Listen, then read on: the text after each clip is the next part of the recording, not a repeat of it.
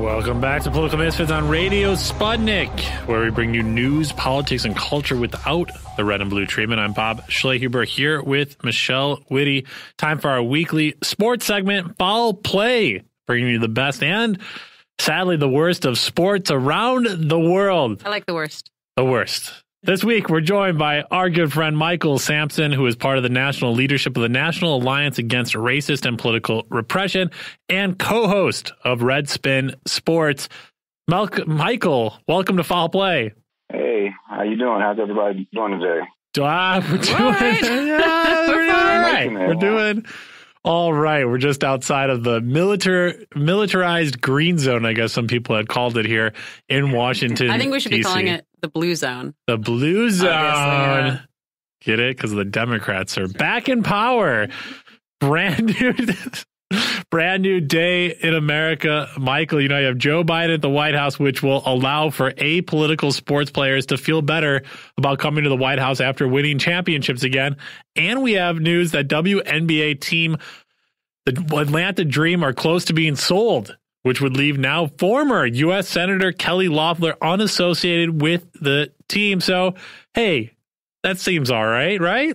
I mean, well, I think what we saw was the last 4 years of kind of a mass formation of uniting against Trump. And I think, you had some sports teams that didn't want to show up to D.C. in protest of Trump, and I guess now that Biden's elected, they're going to feel more comfortable doing that, I guess. So, I mean, it is what it is.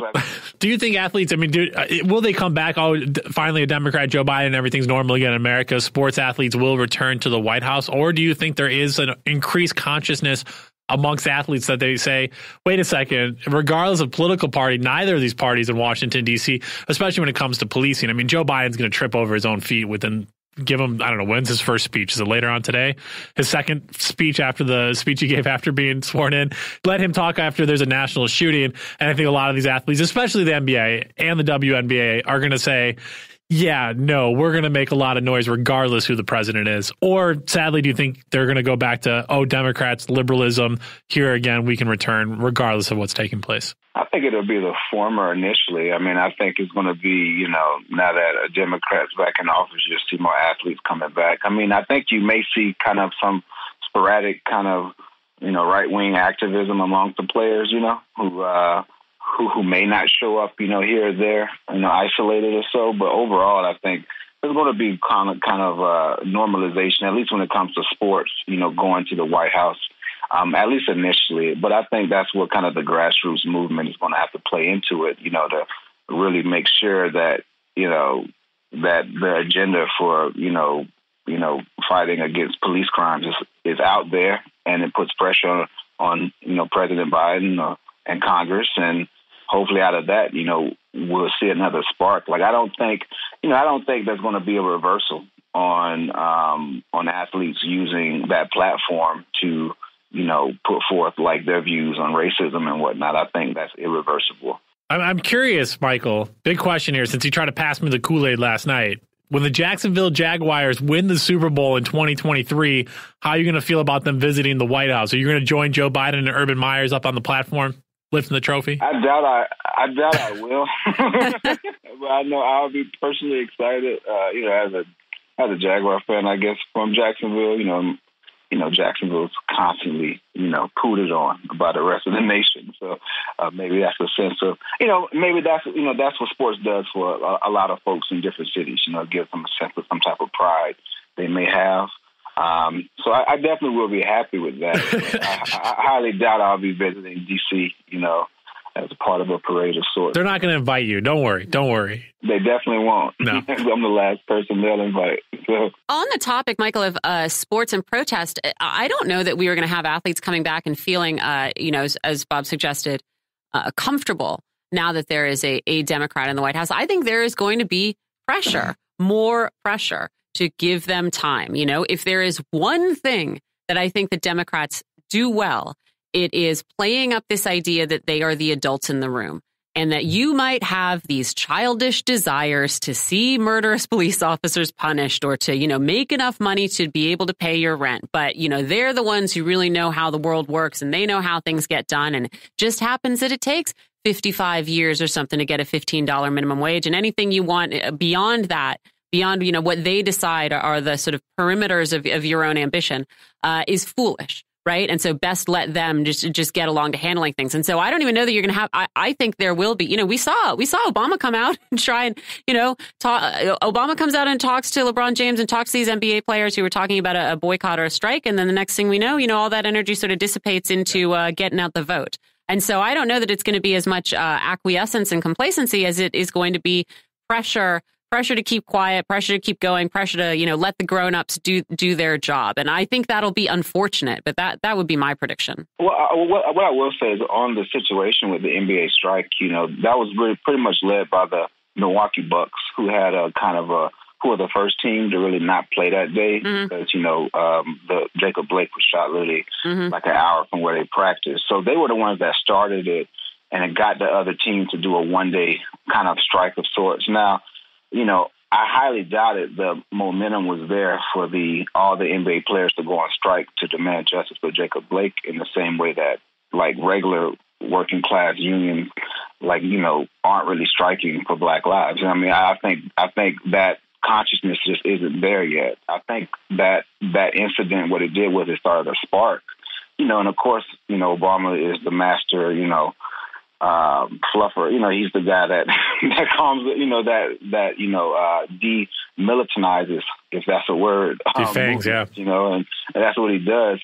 But I think, what you can't subtract is the experience of people understanding that, rebellions get the good, and I think another way to look at it, I can definitely see what you're saying in regards to, a return to so-called normalization of, Black people getting murdered and Democrats, just lying and not doing anything about it. What I will say is I think one thing that we do know is that the cops will continue to kill people. White supremacists, vigilantism and killings will continue to exist.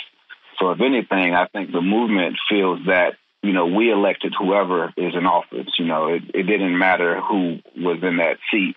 It didn't matter if it was Biden, if it was Bernie, or whomever. They wanted Trump out because he represented,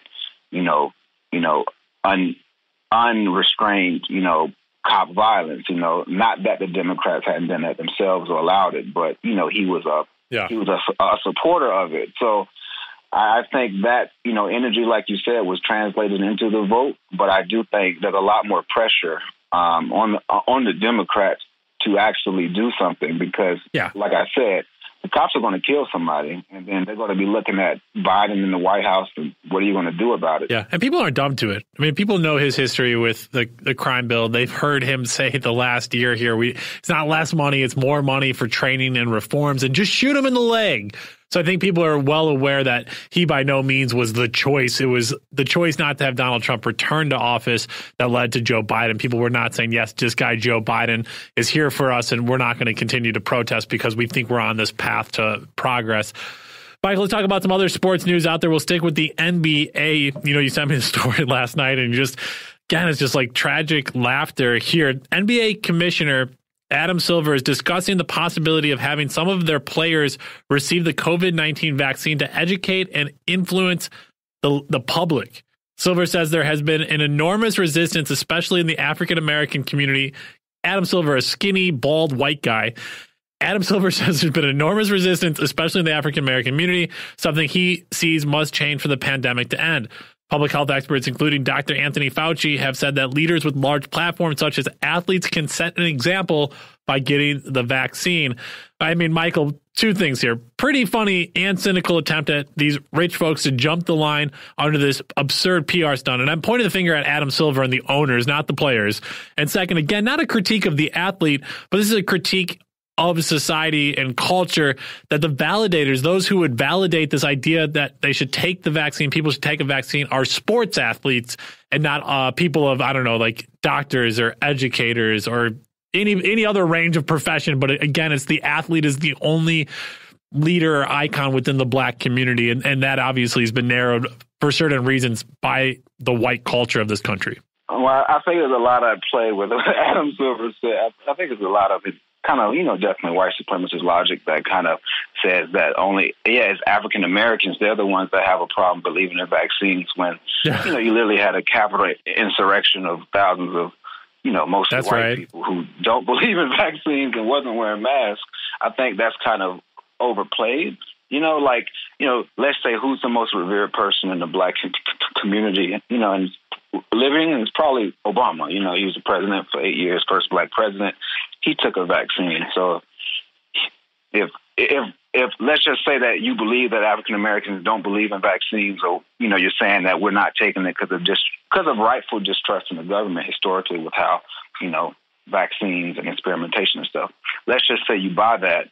Then if Obama takes the vaccine and people still aren't believing in taking the vaccine, what makes you think LeBron took it, yeah. Mm-hmm. It's going to, but I kind of reject that off face value. I mean, I think mass culture and, it wasn't, it hasn't been prominent African-American leaders and people in the hood who've been saying, like you have people in the hood who say COVID is whatever, not a real thing. But, when you have the president of the United States saying that and you have governors saying that, there's an institutional problem at play, and so I just, first of all, athletes shouldn't get preference over frontline people day to day who have to put themselves out there, like the workers who everyday healthcare workers and stuff who put themselves out on the front lines. Athletes aren't special.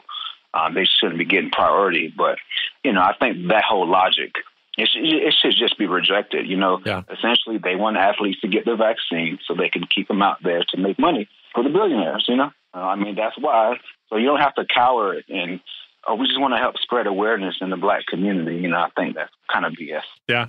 I mean, there was something weird that also happened, too, that like on the other side of things, the fact that LA is under just crisis mode, and yet you have the Lakers and Clippers playing each other at the LA Stadium at the Staples Center, it blows my mind there, because then it tells your anti-maxers or anti-vaxxers that, like, wait a second, how are these people able to come together and meet each other when we're told do not leave your home under any circumstances, yet the people who own basketball teams, they get to have their players go out there and play.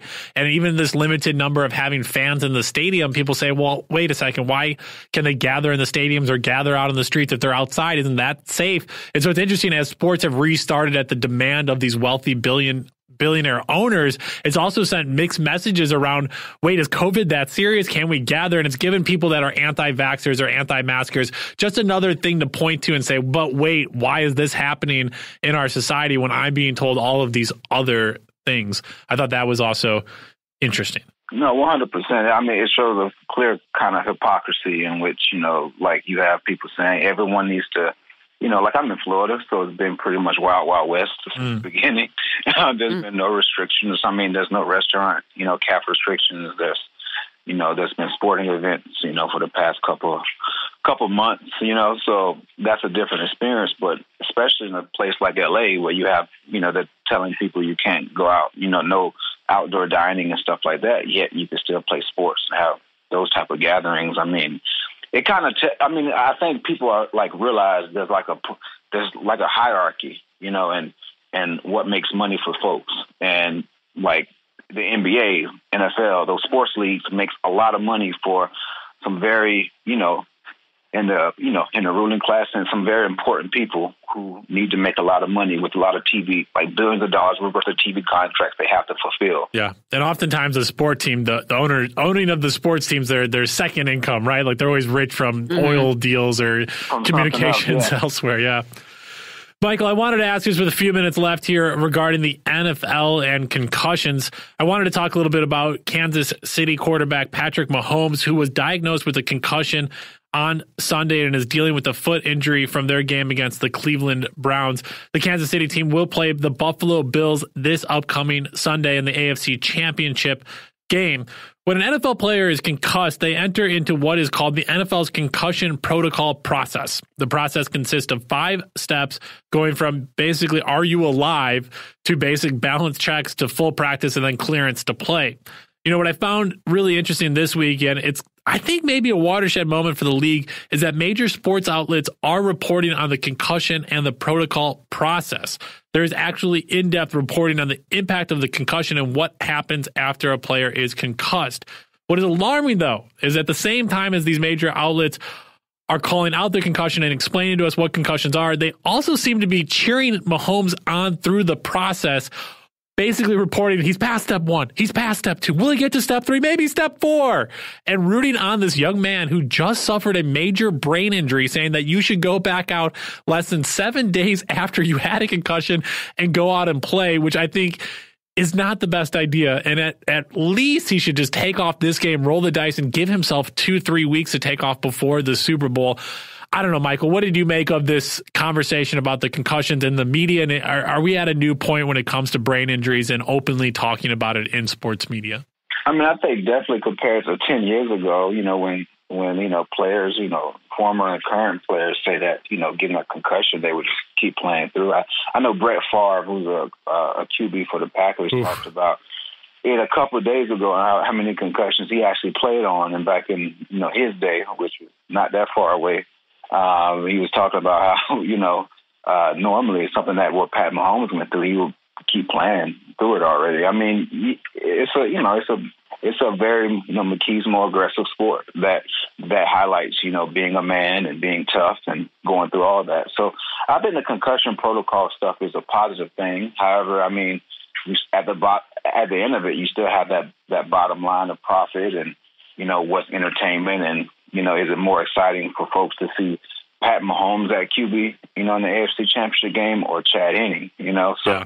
I mean, there's a lot of pressure on him. Like I know they said there's an independent doctor who's going to look at it and so forth. I mean, I don't necessarily think when there's billions involved, there's any type of independence to anybody, you know. So there's going to be an immense amount of pressure to make sure he's clear for Sunday. But I'm sure, and I think a lot of times the issue also is, it's with the institution 100%, like 99% of it, but the athlete himself, not really looking out for their best interests, kind of being programmed into, I have to do this for the team and I have to do this for, for the fans and stuff. He's putting himself under a lot of pressure to play, and I mean, I think that's one of those, I think we have to keep being vigilant. I think it's a good thing that like media is reporting on the concussion protocol and making sure that, and making aware of it because the NFL, because of the NFL is left to their own vices, Yeah, I mean those stories from Brett Favre talking about his concussions and then talking about it later in his life after he's left the league of going and watching his daughter play sports and not even remembering going to watch her play. I mean the long-term brain injuries and the damage and the symptoms from these concussions. I mean it stays with you the rest of your life to be a hero in the moment. Michael Sampson, co-host of Redspin Sports. Thanks for being with us today. Before you get out of here, who do you have in the Super Bowl? I am anti Tom Brady. Okay. Due to his appearances training with the IDF. Fair enough. I'm going for the Chiefs and the Packers. The Packers are. All right. No one cares about the Packers. That no one is cares. A lie. No one. As a former Chicago Bears fan. That is now the closest I've come to swearing on the show, Bob. That is a damn lie. Michael Sampson, thanks for hanging out with us this week in our weekly sports segment, Foul Play, man. We'll talk to you soon. Talk to you soon. All right, you're listening to Political Misfits on Radio Sputnik. We're live in D.C., and we're back after this.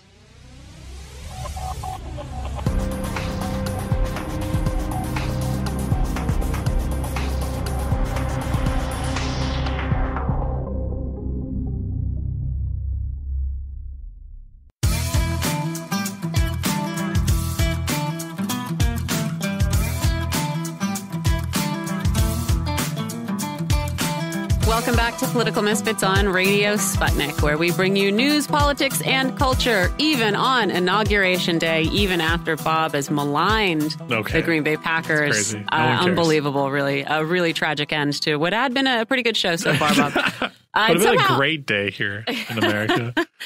Chris Wallace, best inauguration address he's ever heard, which I don't know, man. Crazy. Maybe he was listening to a different one. Bob, we got all the way through the show without even talking about any of Trump's last-minute pardons. Can we just, real quick before we get to the pardons, I do just have to laugh right now that Joe Biden is currently reviewing troops, and it looks like we got a time machine and brought back troops from the 17, 18, 1900s all dressed up in historical outfits here to review the troops of all time. He has to assess their readiness. Part of the thing you do. Yeah, kind of also creepy that they assess the readiness to move National Guardsmen from around the country here in days. I'm sure they're going to keep the playbook for that. So if they ever have to, for whatever reason, do this again, they'll make it a much smoother process. At least they're getting a lot of hot meals out there on the street. A lot of hot meals. Thank you, Jose Andres, because the people that are sleeping in tents and out on the streets, they don't need those meals. Also Spike Mendelson, not only Jose Andres. Lots of blame to go around. Spike Mendelson and random Capitol Hill residents going out there to feed the troops. Thank you. Any favorite Trump pardons, Michelle, as we head out of here?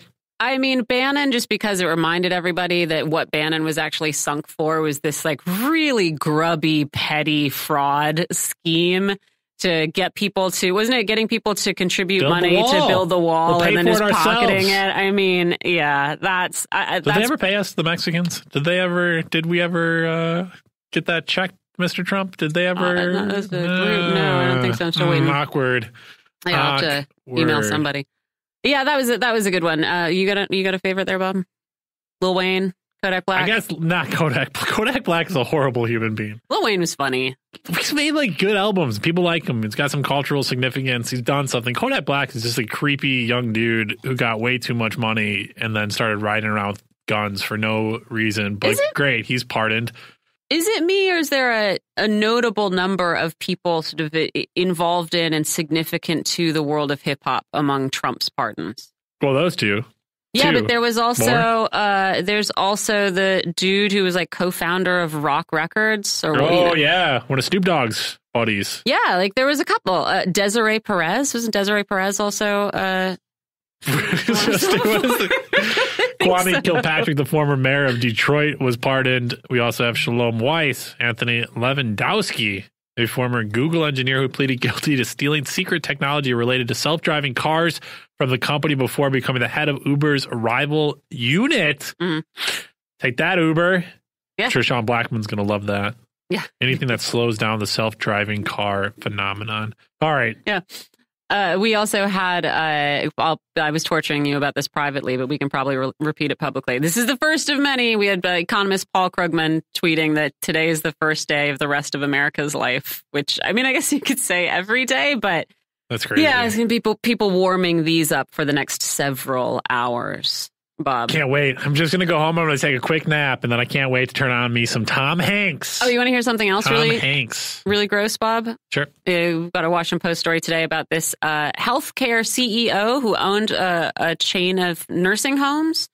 He just left with a $5.2 million retention bonus. While he owned that chain, 2,800 residents died of COVID. So, but as long as you keep costs down and run things efficiently, who cares if every old person in your home dies of this virus, right? $5 million out the door. Thank you very much. Great job. Great job saving us money. So, speaking of the virus, first U.S. coronavirus case reported 1 year ago today. Happy anniversary, everyone. Thanks. What a beautiful day. Yeah. New data shows Americans are dying faster of COVID-19 than U.S. soldiers during World War II. In related news there, the Department of Veterans Affairs says about 400,000 Americans died fighting the Second World War. According to new data from Johns Hopkins University, over 400,000 Americans have already died of COVID-19 in less than a quarter of that time. Yep. And in a final indignity, Bob. I want to get a final one after. For President Trump. No, this is going to be the last one. The rest of his life is going to be very dignified. Okay. SAG-AFTRA. Oh, that was mine. I was going to take that. Go for it. All right. Mine now. Close us out. They're going to have a hearing to talk about expelling Trump from their union. This is the Screen Actors Guild, the American Federation of Television and Radio Artists. They announced yesterday, Tuesday? Yeah. That the board had overwhelmingly voted to move forward with a hearing to investigate a claim that Trump has violated the union's constitution.